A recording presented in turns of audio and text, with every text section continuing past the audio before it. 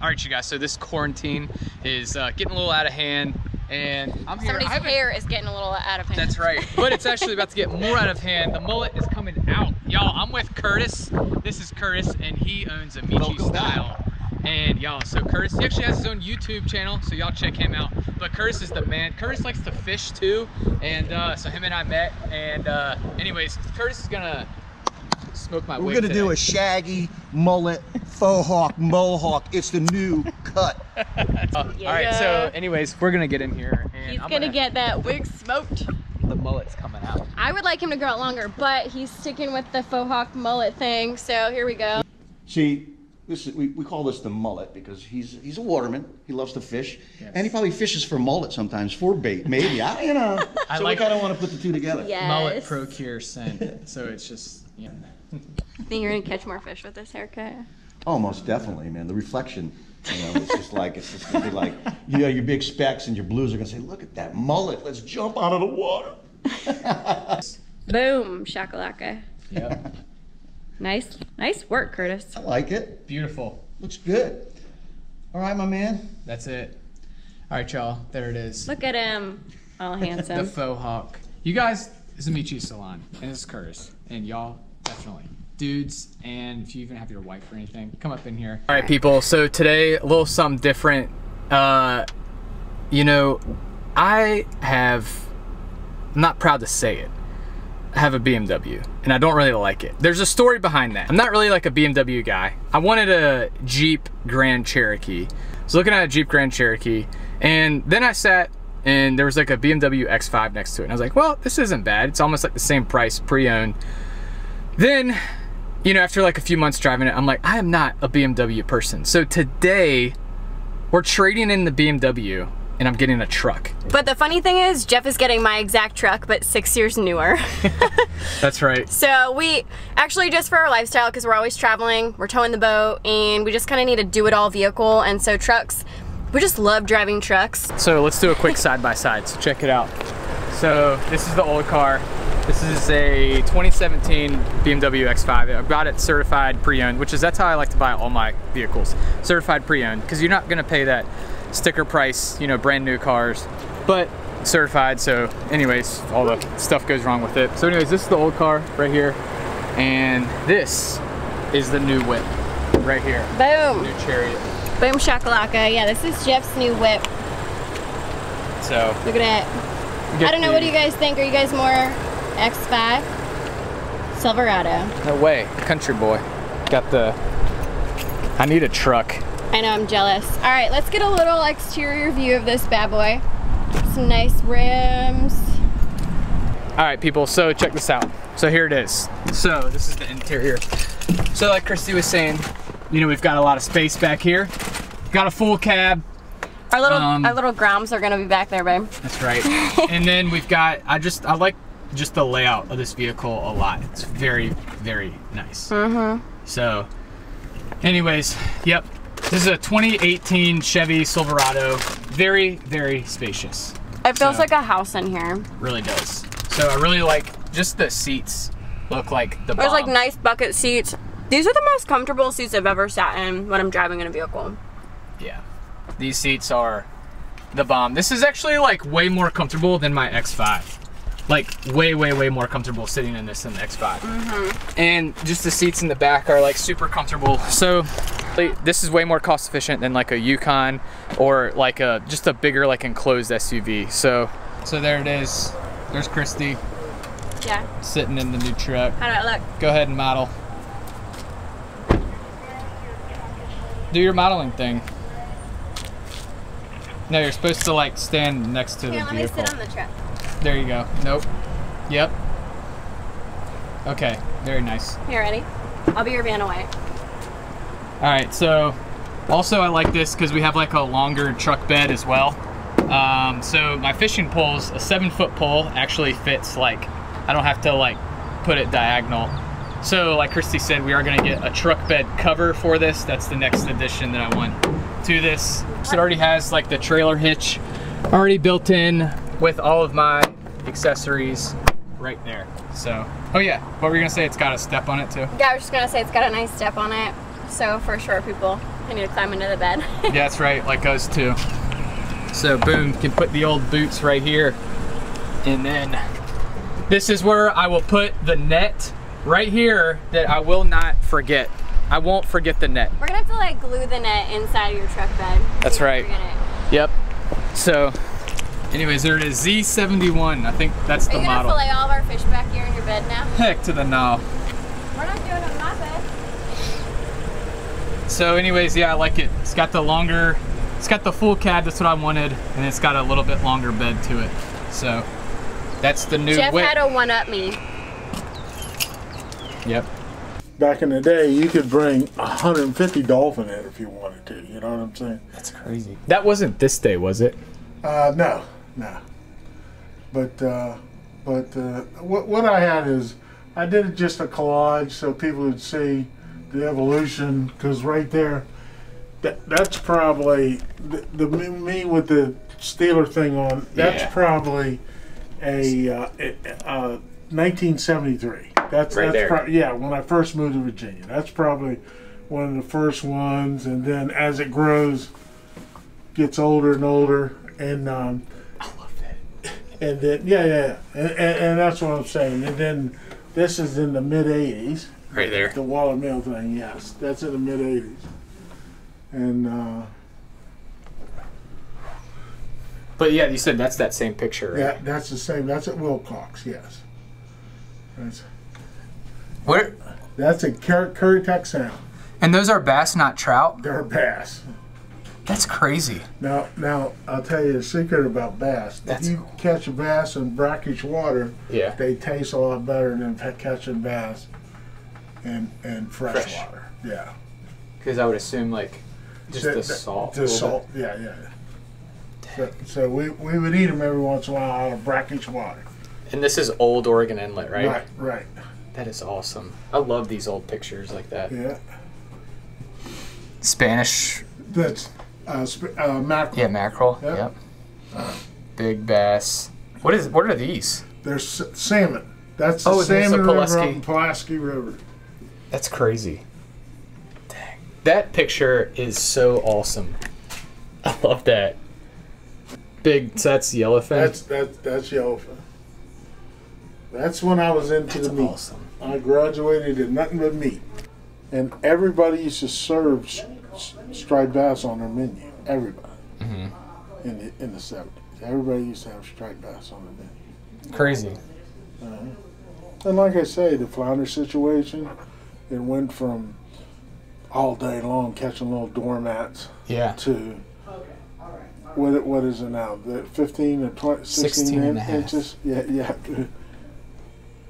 You threw them back anyways because you were catching doormats all day long. Everything was over like 1920. That's crazy.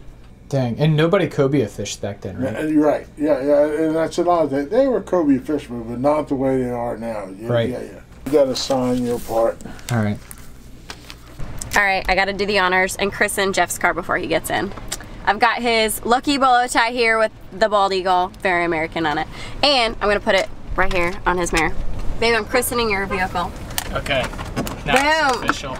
It's official. There we go. Every vehicle Jeff has ever owned has had that bolo tie.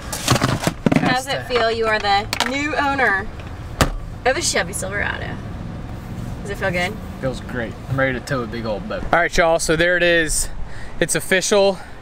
Got my new truck right here, got everything situated, signed all the paperwork.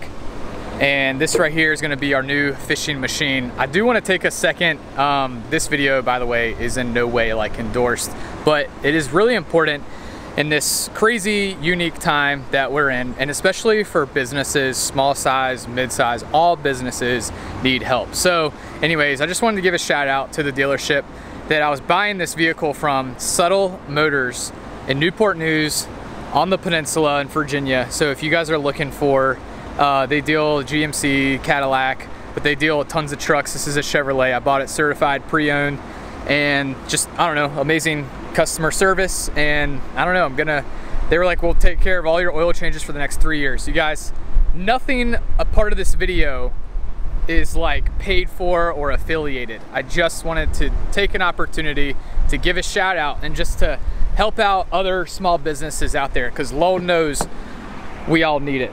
All right, so here it is. Finally sitting inside the new Chevrolet as the owner. This is my new office over here, y'all. Got my space right here. I feel like I'm in a boat or a house. I've got so much leg room. That's right. It's great. So this is pretty much Kristi and I, a day in the life of what we do when we're not fishing. And when we're working is Kristi's over here doing emails. Yep. Doing her thing. Doing homework. That's right. And then I'm over here hitting the pavement, asphalt cowboy, just kind of hitting the pavement and going around making some stuff happen. So this is pretty much what Kristi and I normally do when we're not fishing, is we just roll together. How do you like your new office? I love it. That's great. I can recline my seat. I have AC on my seat. I've got heat on my seat, and I can charge my phone right here. Double charge. That's pretty cool. Yep. Time for some Chick-fil-A though, because your business partner is hungry. Oh, okay.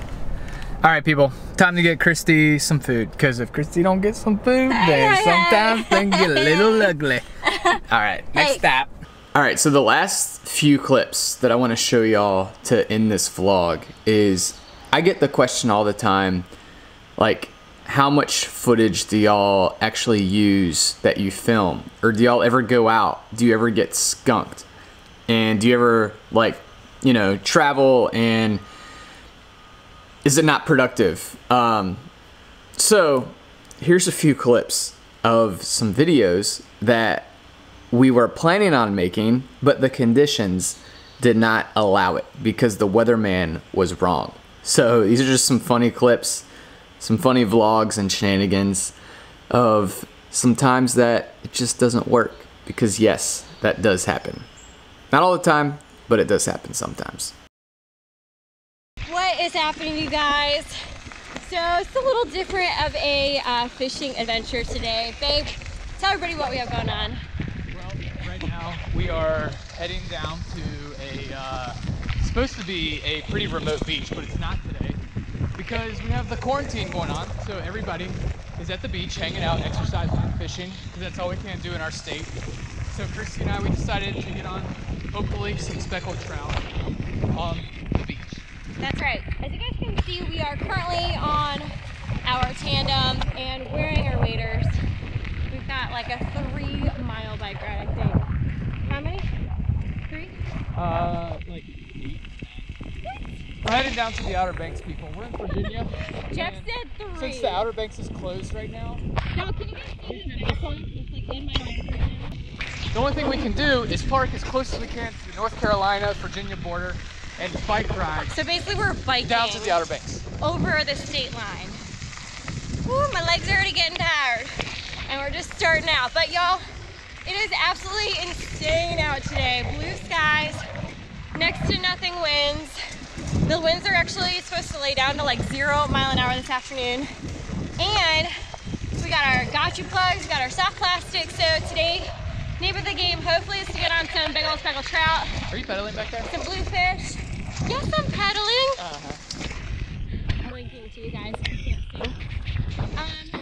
Anyway, we're gonna get on some big old trout, some bluefish. What else, babe? That's about it. Speckled trout, bluefish. Feeling good? Ready to catch some fish? I'm feeling like I have a new business opportunity. It's called the fishing rickshaw, where you just, you know, take people on bikes. Yeah. And you can be their fishing guide. You pedal for them. You do everything. Y'all check out our rig. Would you call it a rig? Yeah. Check out our tandem rig. All right, y'all. I can hear the ocean and I see the dunes, so I think we are super, super close.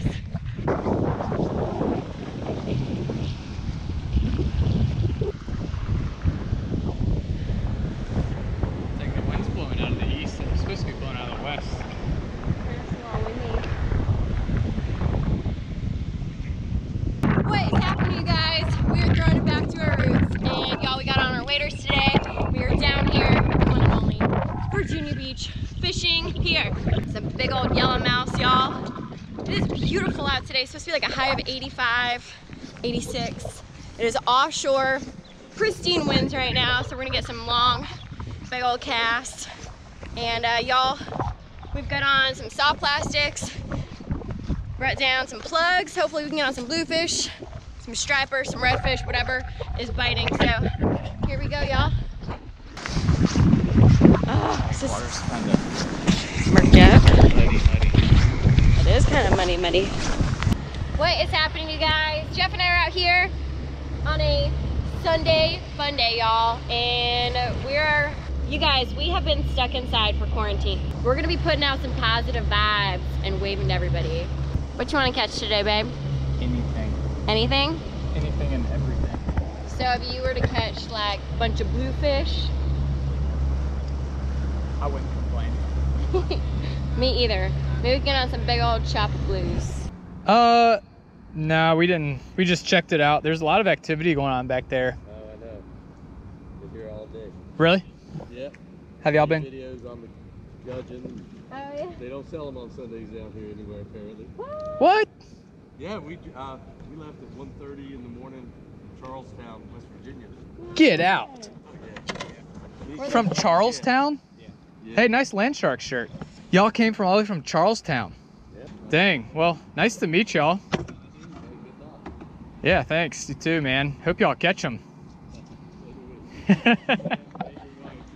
I know, right? All right, Jeff, this is how you gonna do it, all right? You see that water hitting? Probably like, who's on that boat with them 1 be 2 fish people? Okay, so right up there, there's a drop off. You're gonna get your lure right into the honey hole. There's no honey in it, it's just a hole. We call it the honey hole. Just go with it, okay? Throw your lure in there, like this. Ready? Flip that bam. Bombs away, baby, like that. Just like that. Get it out there, let it sink. Tighten that line and wait for him to rip his lip. Sorry. Big old yellow mouth, 2 fang teeth. He gonna be hungry. He gonna be waiting. Yep, so there you go. 4 different spots, a whole day from sun up to sundown. We eventually got on fish, but yes, we do go to places and the weatherman's wrong, the conditions are off or whatever, and it's just not happening. And also, the only thing you can do is just try and have fun with it, and we get a little weird and kind of the wheels just fall off towards the end of the day, and that's all you can do is just try and have fun. So anyways, there y'all have it. Hopefully y'all enjoyed this vlog, and yeah, so that's all I got for today, and hopefully you guys are starting to get on these fish now that things are starting to get moving again. Fish are moving, it's warmer and everything, so hope you guys are doing well and starting to catch a lot of fishies. All right, people, peace out.